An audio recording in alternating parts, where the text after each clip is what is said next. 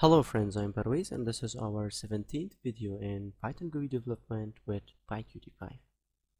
In the previous video we have learned how you can create frames in PyQt5 and also how you can set style sheet to your frame, to your button and also to your main window. So this is from the previous video. In this video I'm going to show you how you can create splitters in PyQt5. So I have created a new Python file, and splitters are another kind of layout manager that by using splitters we can resize the child widget. So there are two kinds of splitters in PyQt5. We have horizontal splitter and also we have vertical splitter. Now first let me just copy some codes because I don't want to repeat the code, so I need to just copy these codes. I don't need to push button. First I'm going to create my window, and every time I don't want to write the window code, and let me just copy the class window. We have a class window, and like this.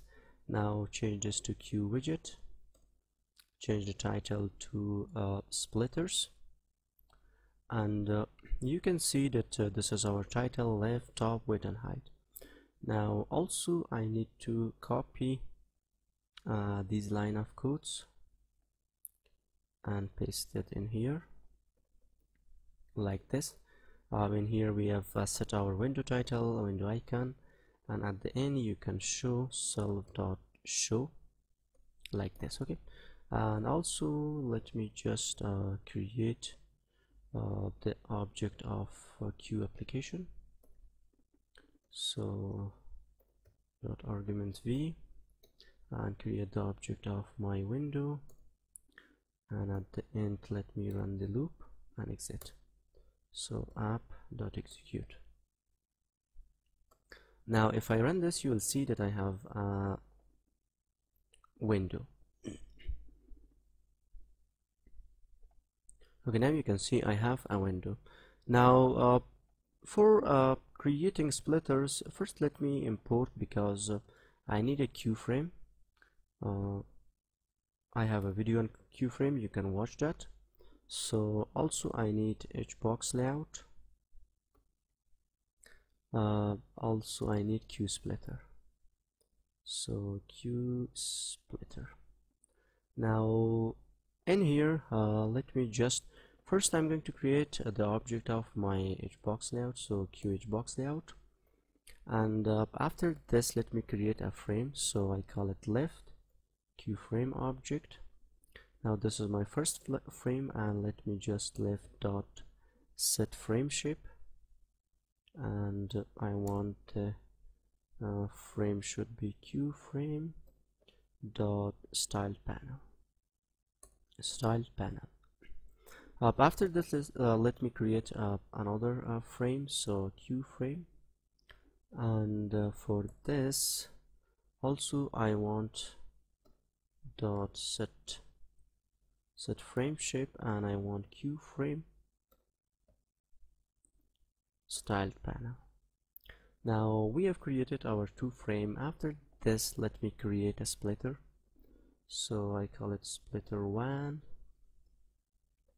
QSplitter, and for this I have said that we have two kind of splitter, horizontal and vertical. So first let me import in here from PyQt5 .qtcore import qt, and here we need to give qt dot horizontal like this. Now after this we have created our splitter. Now I'm going to create my line edit, so also I need a line edit. Let me I have already a video on Q line edit, you can watch that. So Q line edit, and now line edit and Q line edit. Okay, now splitter 1 dot add widget. So I want to add my left panel, splitter dot add widget, and I want to add my line edit. Also, I'm going to set the size of my first splitter dot set sizes, and for this I'm going to give it 200 by 200. Okay, now this was my first splitter. Let me create my second splitter.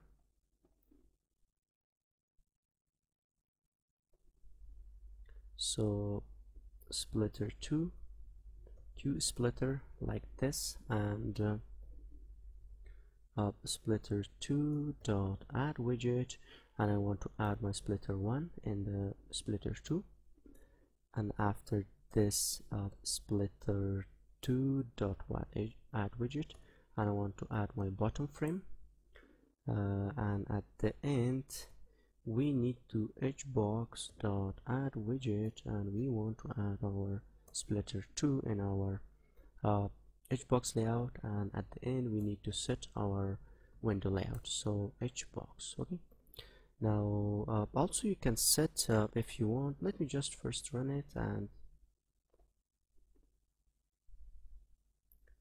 okay, now you can see we have two splitters in here. Now by using splitter you can make it like this. Also, I forgot to give my second splitter vertical splitter, so vertical. Now let me run it. Okay, now you can see these are splitters. I can, for example, I can make it like this. I can make the splitter like this, and these are called splitters. So also you can give color for your splitters and frame. So let me show you. Now in the splitter1, so splitter1 dot set style sheet, and I want the background dash color. So for this I want a red color, and for the line edit, so let me just paste it in here. And also for the line edit, so line edit dot set style sheet,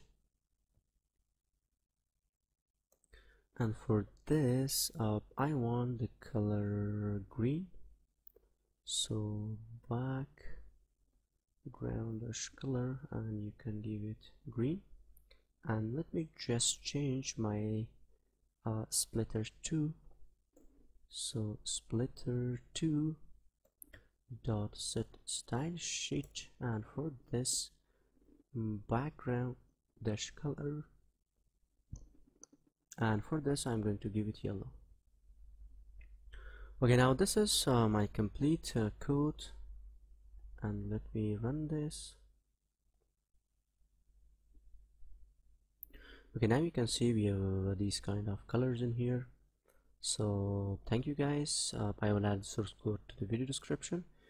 If you have any question, please let me know, and for the further videos please subscribe to my channel, and also like the video.